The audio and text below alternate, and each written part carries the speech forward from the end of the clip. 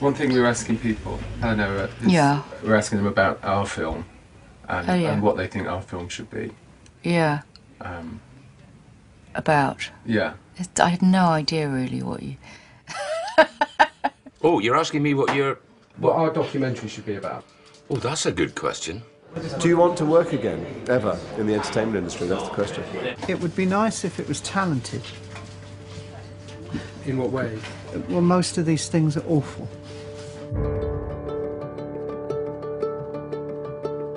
The true stories of how films are made are rarely seen. Harry and Ron and Hermione are taking their kids to Hogwarts.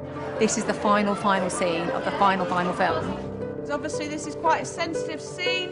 We don't want the press to know what's going on with this one. Potter is the basis of all our relationships, and so suddenly to have that taken away, we're all going to have to kind of establish our relationships without that all over again in a way. I feel like part of my soul, my whole being will always be in this place.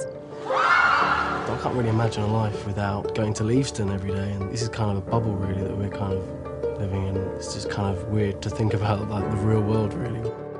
It's very safe. I mean, in terms of my life, and I think I speak for Rupert and Emma as well when I say this is probably the safest place we could be. It's been exactly half my life when we finished.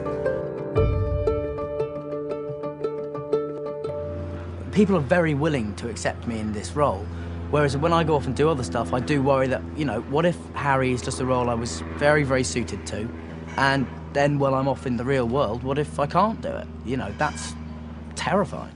Professor, is this all real? Or is it all just happening inside my head? Of course it's happening inside your head, Harry. Do you not get a speaking role? No, I don't think so on this. Not unless somebody dies. What's your day job? I do sales. Yeah, I'm not very good at it. I want to like be a real actor. A real actor? Yeah.